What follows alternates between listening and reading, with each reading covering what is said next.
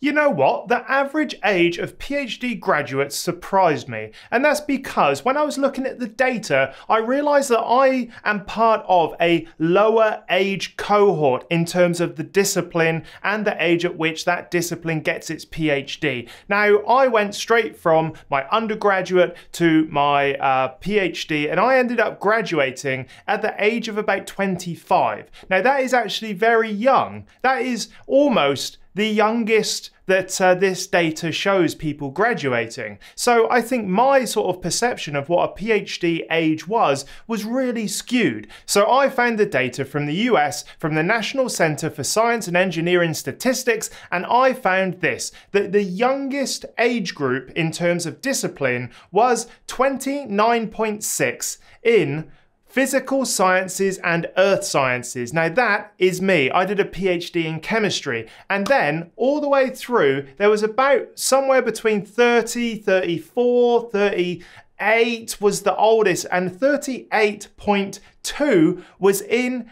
education. Now that kind of makes sense to me, and I'll tell you why. In education, I feel like a lot of people, and also I know a ton of education, like educated people, teachers in Australia who do their job as a teacher for a while, but then decide that they want to have more of an impact. They want to go into policy. Maybe they don't like the classroom teaching as much and therefore do a PhD at a much later age. So there is quite a difference in terms of the age that a PhD student graduates and the discipline. This video is brought to you by my newsletter. Go check it out at andrewstapleton.com.au/newsletter. The link is in the description. When you sign up, you'll get 5 emails over about 2 weeks. Everything from the perfect PhD daily schedule, the tools I've used, and more. It's free content only available on that exclusive newsletter, so go sign up now. I think it's something that a lot of people wonder. How old is too old for a PhD? And let me tell you this.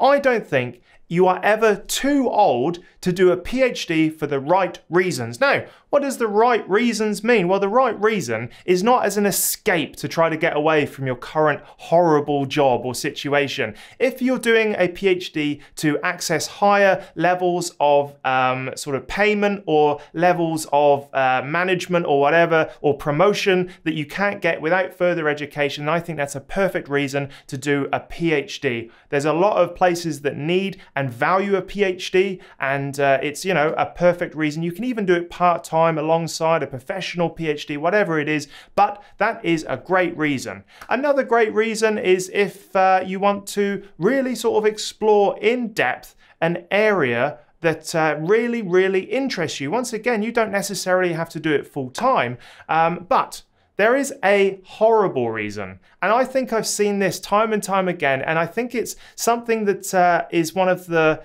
hardest to explain to people until you've experienced a PhD and you understand what it's like. I have been contacted by people, because of this YouTube channel, who want to change the system, who are doing a PhD as a mature age student because they've been in their current position for so long and they want to change the system. They want to use a PhD to completely rock the profession they're in or do something amazing. Now, let me tell you this. A PhD and a university is not really set up for rocking any systems anymore. Now, I could be wrong. Let me know in the comments if you disagree. But I think doing a PhD is its own game, and you have to just sort of like play the game to escape the game. Like, you have to just do the PhD in the way the university wants, in the way your supervisor wants, and you just have to push through, and you do not really have an opportunity to rock the system. It is still so political that if you rock the system too much, you'll end up sort of like shooting yourself in the own foot like I did. I didn't like the way certain things were done, and I got pushed out of my last career. When I reach 50,000 subscribers, I've got quite the story for you, let me tell you. So I think doing a PhD to like rock the world, change your field, is fantastic if you're contributing new and novel information to that field, but you cannot sort of like take it down from the inside, like a lot of people, you know, have approached me about, because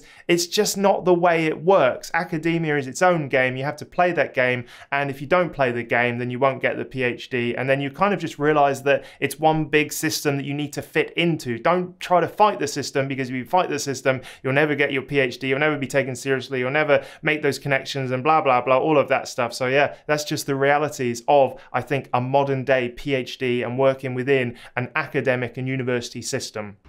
If you're considering doing a PhD and you're a mature age student and you're a little bit older than what you think is the general cohort of a PhD, then let me give you a few tips. Now, I did my PhD as a young person. I went straight from my undergraduate to my PhD, but I did experience a lot of older PhD students come through during postdocs and that, and I feel like that they're perfectly capable. You know, there's no difference in terms of the quality of the work that they are capable of doing, but they're in a different stage of life to the younger students. The younger students can just sort of like, you know, turn up to the lab whenever they want. They're much more free. They don't have the stresses of a mortgage or family and all that sort of stuff. So I feel like the first thing is that you can actually do a PhD part-time, and I know a number of mature age students who did that. They wanted to test the waters, and you can change. You can go from part-time to full-time, but if you want to test the waters initially,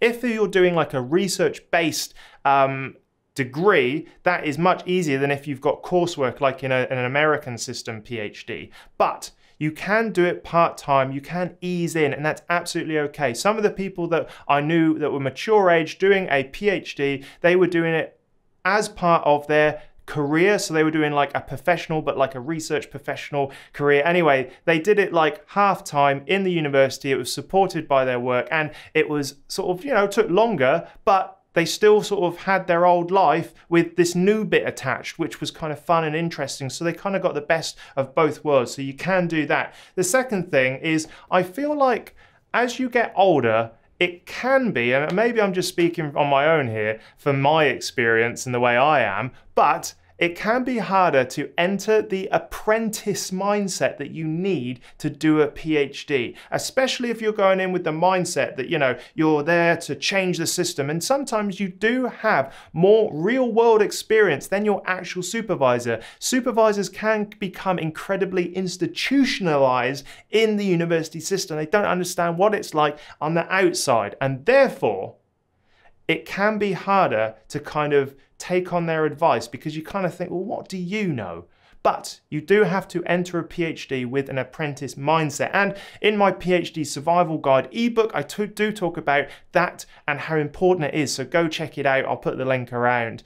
And yeah, it can just be hard to just sit back and take constructive criticism that sometimes isn't very constructive at all, and then run with that, because, you know, maybe with a little bit of life experience, you feel like you know better. But like I said, this is about playing the academic game. This isn't about sort of breaking down any sort of preconceived ideas or changing your profession.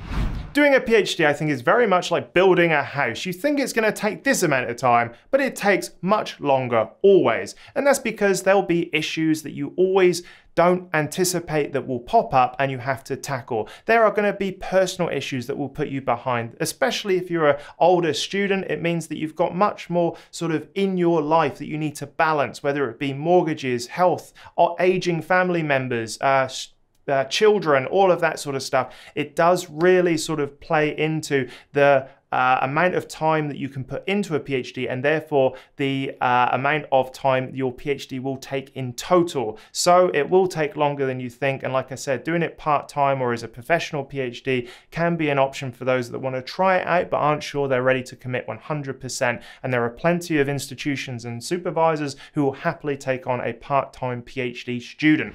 I think the last thing that's really important for an older PhD student is to really speak to your support networks.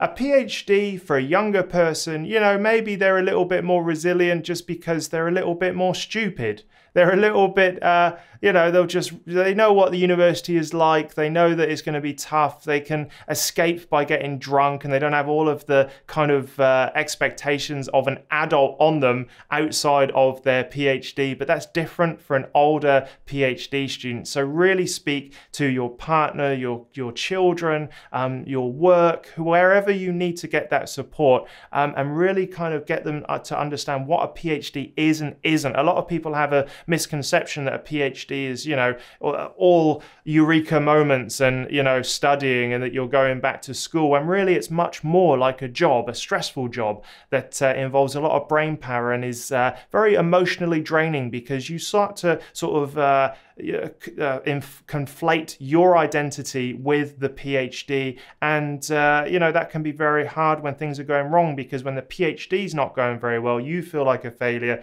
and it can be a really sort of disheartening feeling. And you need to make sure that people are ready when you inevitably come across those challenges and it hits you harder than you think. So speak to those support networks, make sure that financially you're going to be secure if you're not going to be earning as much money for a significant amount of time, especially if you've got a mortgage and those other boring adult life stuff. And I think, yeah, that's how you really survive a PhD as a mature age student.